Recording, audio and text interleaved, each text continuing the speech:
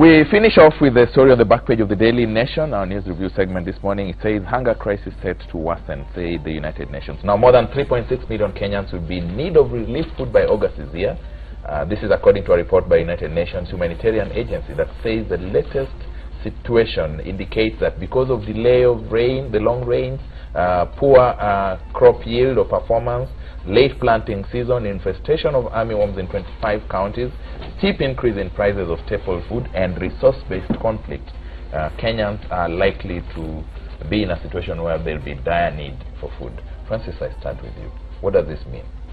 Does it mean the government needs to do something and prepare more than they prepared for the crisis we have now? Definitely the government does and when I talk of government, I mean even the county governments, because the operations, there is that emergency kitting. I think both national government, county governments, and even our development partners, it is high time our government plans and ensure no Kenyan dies of hunger. We need also to plan to ensure, since we had very little rains, that we have alternative sources of water. Because we reach somewhere and then we start saying we are rationing, we will have water per week. We need now to plan and ensure at least every part. We only have 1 month, remember? Yes, but we can. We can do something. We can do something. And I want to caution Kenyans. You know, we wait until something happens so that we can make capital and killings out of it. We see a humanitarian crisis that is upcoming, and we plan to exploit to ensure we also something that could cost 2 billion, we make sure it costs 10 billion, so that we can also gain indirectly out of it. I think we need to plan early to avoid some of these things. Because this would be of interest to you. According to this UN report released yesterday, nearly 344,000 children and more than 37,000 pregnant and lactating women are acutely malnourished and in dire need of treatment.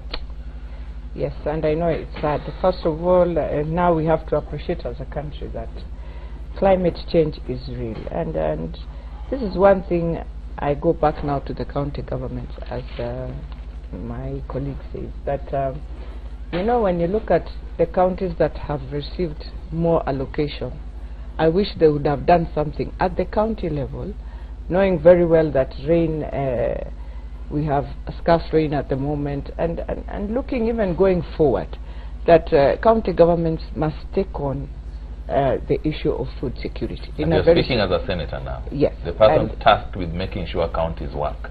And I remember also doing a bill. The reasons were to assist county governments now to come into the system, but in the end of the day we knew the president has to be the one to take charge, because now when there's drought like this, and this is now UN coming in, it means you have to negotiate with the president of the country to now start looking for food elsewhere. But don't forget, it is not just a region, it's not a Kenyan problem, it's a regional problem. Therefore now we have to look beyond our regions, because even if you say you want to look to Tanzania, they have the same crisis. You go to Uganda, I know in the north right now, it's really painful for them. So what we are saying, you have started a process to ensure that we will see food coming in, and I'm hoping they have planned not just to August, but beyond. I think up to the end of the year, we have to see how to ensure Kenyans don't die because of food. So I'm hoping, and that's why I always say, you know, in the end of the day, it is me, it is my colleague Weke here, it's my colleague. We work in whatever institutions we've been given, tasked by Kenyans, by government. And if we work together as a team, we can always succeed as a country. But the other thing we need to ask ourselves going forward is that now we don't have rain, meaning even our rivers will go low. Yeah. So what next do we have to do? And this is something, and I know I met young people yesterday in Mombasa, and they gave me a very interesting research they are doing on agriculture. And I told them, kindly do that research, send your proposals so that you can also help. Look at the issue of worms. It is a new thing coming in, and it has really affected the areas 25 of the 47 counties. So that is another thing. Researchers, we need more researchers to come in. As we look of maize, What else do we about need? other crops? Do we need mogo? Do we need potatoes? What do we need so that we fight this? Mheshimiwa Irungu Kang'ata, very quickly, because time is not on our side. Your take on this looming hunger crisis and how best to resolve it moving forward? To me, I see an opportunity in the Gulf crisis. The richest country in this world is called Qatar. Yes, it's the richest country in terms of GDP per capita. That is per person, just the highest in the world. So therefore, it is currently under isolation. And therefore, the best thing I would urge our government to consider doing is to rush there and talk to that emir. Tell him to bring some of his money to this country and invest in irrigation. They get some little food, and they will also get some little food out of that conjoined cooperation. I'm aware several Gulf countries have such kind of a scheme where they go and lease land. And therefore, the problems that we are having at coast, the irrigation project called Galana in Tana River, can be remedied by having what we call a synergy between Kenya and any progressive Gulf country. And personally, I would propose Qatar, particularly now it is facing a lot of isolation from Bahrain. Because of security, which one thing you've never been very keen on spending so much on security. That's neither here nor there. You see, the issue is when people become food secure, everything else will fall in place. Yes, of course you recall, I think it was Nkrumah who said, seek ye first economic freedom, and everything shall be added upon thee. The issue of looming hunger in August, what would be the best remedy, given that we only have 1 month to August? This is what I call the popcorn approach. You know, when the popcorn is hot, it pops. When it is cold, the maize settles. The maize settles. Now, you know, all this boils down to proper planning. You know, there's been global warming. You know very well that we have a problem in terms of changing weather patterns. So you cannot reach and say, oh, we have a crisis. You need to plan for these things. And the planning is extremely important. Now look at things that like Galana Kulalu, where it was a good plan, a good thought process, but execution is extremely poor. We have spent billions and billions of shillings. Look at the output. It's a joke. It's white elephant. You know why? Because of corruption. It is about what is in it for me. It is our time to eat now. Look, go to countries like Libya. So for you, it's planning. It is planning and proper implementation. And of course dealing with issues to do with corruption. Look at Libya. A country like Libya that barely receives any rainfall. Israel. Look at Israel.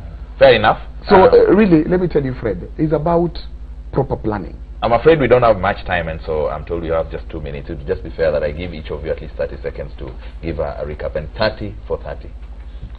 Well, first and foremost, I know Jubilee is doing very good in terms of campaign. There's no doubt about that. Uhuru Kenyatta seems to have a lot of energy together with his deputy.